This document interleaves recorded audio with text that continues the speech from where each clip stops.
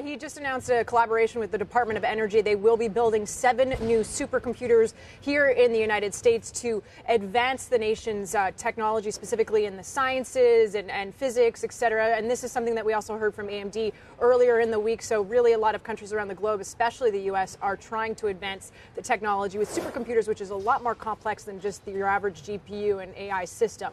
The other bit of news, too, is that Jensen Huang was on stage talking about an open system called NVQ-Link, which would join forces with 17 quantum companies.